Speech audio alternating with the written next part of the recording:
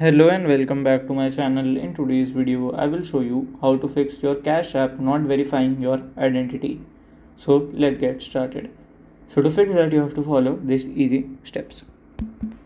So it is important to verify your Cash app identity. You can't receive more than $1,500. Okay, and you can order a cash card if you are verified, and you can sponsor someone as well. So to verify, you have to use a legal name, date of birth, and last 4 digit of your SSN ID.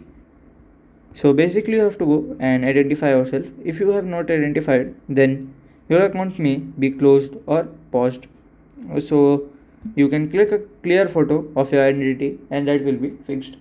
So this is how to fix the Cash app not verifying identity. And if you have any questions, you can let me know in my comment section.